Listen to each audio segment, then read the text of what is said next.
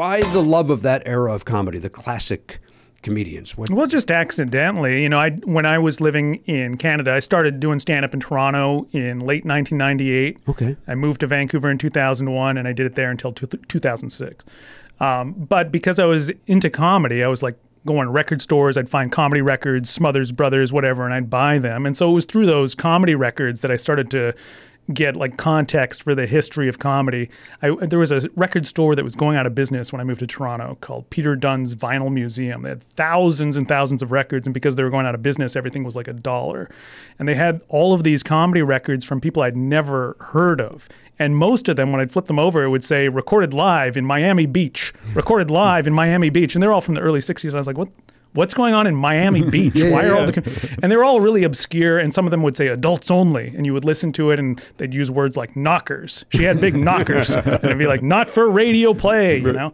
And so I just found that all so intriguing and fascinating. So that's where the interest started. It wasn't even that I found these people particularly funny. I just found them fascinating. There was a record I found by a real obscure guy named Alan Gale, and it said, recorded live at Jack Silverman's International Celebrity Club. And it doesn't even open with comedy. It opens with like a fanfare of a band and a big drum roll. Ladies and gentlemen, please welcome your entertainer, Alan Gale. And he has bum ba da da da da da. And he goes, oh, wonderful audience. Bottle of champagne for this table right here. Bottle of champagne for this table right here. And it's like, he's not doing any jokes, but this is how he opened his act. Right. I just found it completely fascinating. Sure. You know, it sounded like a real life Tony Clifton type of lounge act. Right. And so that's where my fascination came from. I was like, who are these people and what is this universe? And so the first person that I ever interviewed for that website, who I tracked down, was a guy named Woody Woodbury. And he had like 20 comedy records, and they were in every record store. And I don't think I'd ever seen him on TV or in a movie or anything. And I found a very low budget, like Angel Fire website that looked very bad and lo-fi, but with an email address, and I emailed him. And he was in his 80s, and he said, yeah, we'll do an interview. And so I talked to him over the phone. I interviewed him. And while I had him on the phone, I went through my record collection and be like, who's Alan Gale? He'd go, oh, Alan Gale was older than grass. And be like, well, who's this guy, Harvey Stone? Worst nose job in showbiz. Like he knew every guy. Right. And all the stories were interesting. And so I found out, or I discovered that these guys' lives were sort of interesting and funny, even when their act wasn't. And Jack Carter is the best example of that. Yes. Never laughed at his act. Ever.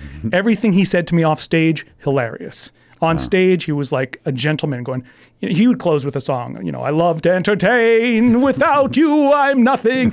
And then he would get off stage and go, those motherfuckers gave me nothing. Like he would just like rant and rave.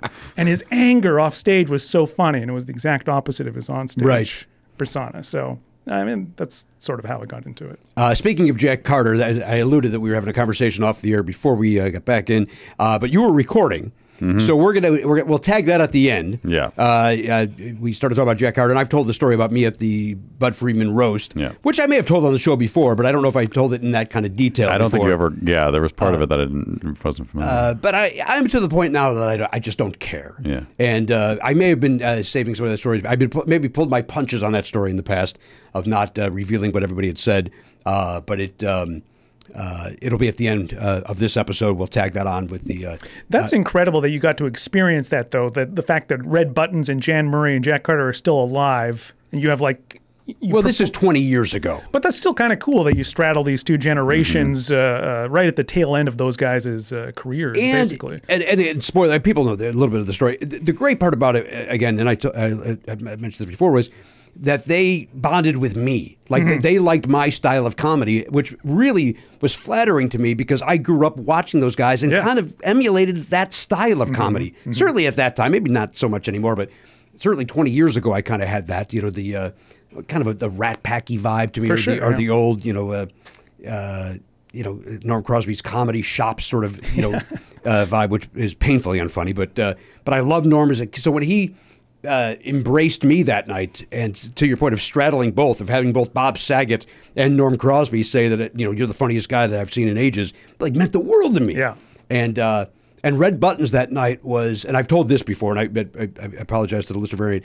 So he went last, and Earthquake, the comedian Earthquake, he was on the dais, and Earthquake So everybody's making jokes about one of my jokes was something about Roseanne, and then blah blah blah. I just got to fuck Roseanne, and then Tom's like, "Well, I can give you her number," and so then other guys then called back to that, and Earthquake did a thing about how he just fucked Roseanne. He was lady, he just fucked Roseanne or whatever.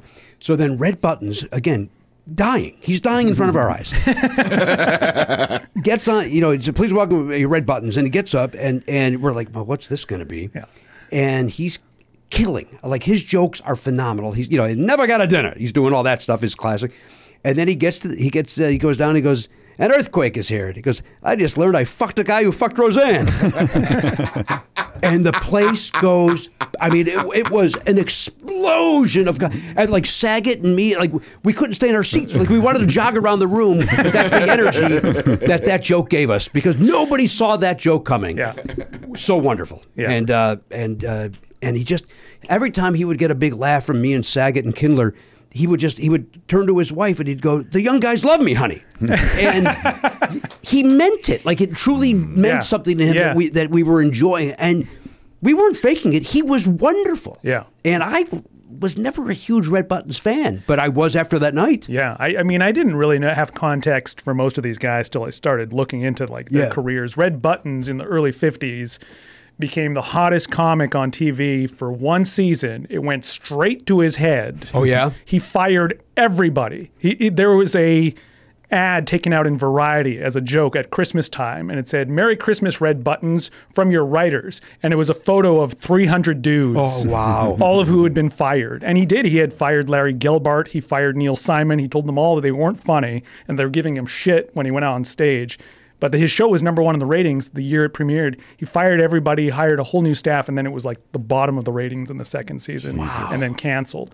But it went straight to his head, and then he was like real sheepish and apologetic after that to everybody, trying to like ingratiate himself now because he had no TV show. Then he got cast in a Marlon Brando movie, Sayonara, and he won an Academy Award. Right. And then it went straight to his head again. He doesn't learn. He doesn't learn. Yeah, and so none of the comics could get a hold of him. He wouldn't return their call. To hear the whole conversation, subscribe for free on Apple Podcasts or wherever you get your podcasts, or visit nevernotfunny.com.